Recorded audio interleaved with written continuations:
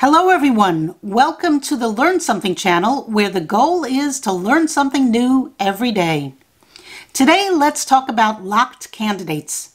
If you watched my previous Solve With Me video, that was episode 6 in my follow-along videos, you might remember at minute 14:49 I placed a 2-6 matching pair in the top rank, and once I did that I was able to eliminate the 2 in the same row.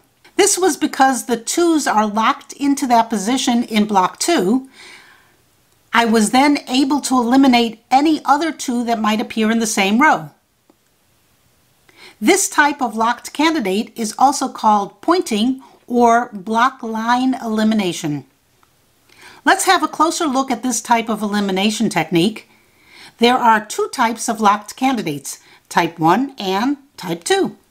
Type 1 lock candidates use what is called a pointing strategy, also called block line elimination. Type 2 lock candidates use a claiming strategy, also known as line block elimination. Let's have a look at another example of pointing.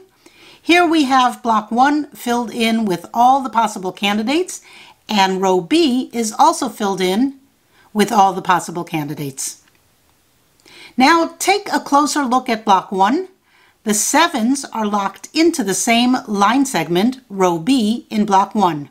They can only be in row B in that particular block, block 1. If we see that, then we have what are called locked candidates. They are locked into that location, and now we can eliminate all the other 7s in the same row, row B. Since the only place in block 1 that can contain a 7 is in one of these 2 cells in row B, we don't know which cell, but we know it's in one of these, then there can't be another 7 in the same row, so we can go ahead and cross off all the other 7s in row B. Now you can see why sometimes this is called block line elimination. The locked 7 candidates are in the block 1, and then we can use that to eliminate all the candidates in that same line. It's a row in this case, but it could also have been a column. If you think of a row as a line going across and a column as a line going down, then you can see why this is called block line elimination.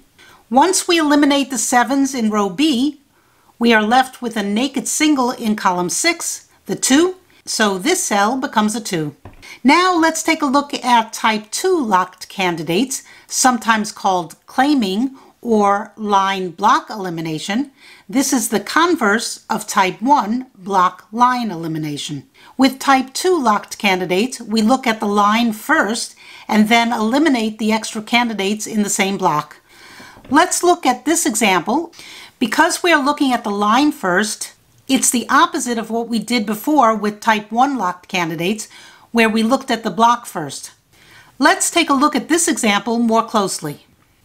In this case, the line we are going to look at is a column instead of a row, but it can easily be a line across instead of down. Let's look at column 1. We can see that the only place a 4 can go in column 1 is here and here. If we see that, then we know a 4 can't go anywhere else in the block, so we can eliminate all the other 4s in the block. And now we have a naked single here, the 8. We also have a triplet here in column 1. The 1, 2, and 4 are the only numbers that can go here, so we can eliminate this 1 in block 1, and now this cell becomes a 3. The triplet also eliminates the 1 and 2 from here, and we just placed a 3, so we can eliminate that. So now this cell becomes a 5. And this triplet also allows us to eliminate all the other 1s and 2s from elsewhere in the block.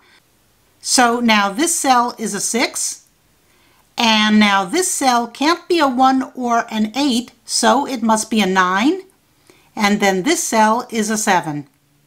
I started this example by showing you the locked 4s in column 1, and then eliminating all the other 4s in the block as an illustration of type 2 locked candidates. But in this case, the locked candidates were also part of a triplet, so we could have eliminated the 4s that way as well. Many times you can get to the same endpoint using different methods. Actually, this happens quite often. Two people will solve a puzzle in different ways depending on what they see first and how their brain works out the logic. In the next video, I'll do another Solve With Me medium level puzzle to review all the techniques we've learned so far. Eventually, I will do a hard level Solve With Me puzzle, but I want to cover X-wings and other rectangle rules before I get to the hard level puzzles. Please make sure to subscribe if you want to see more of these videos. Thank you for watching, and I hope you learned something.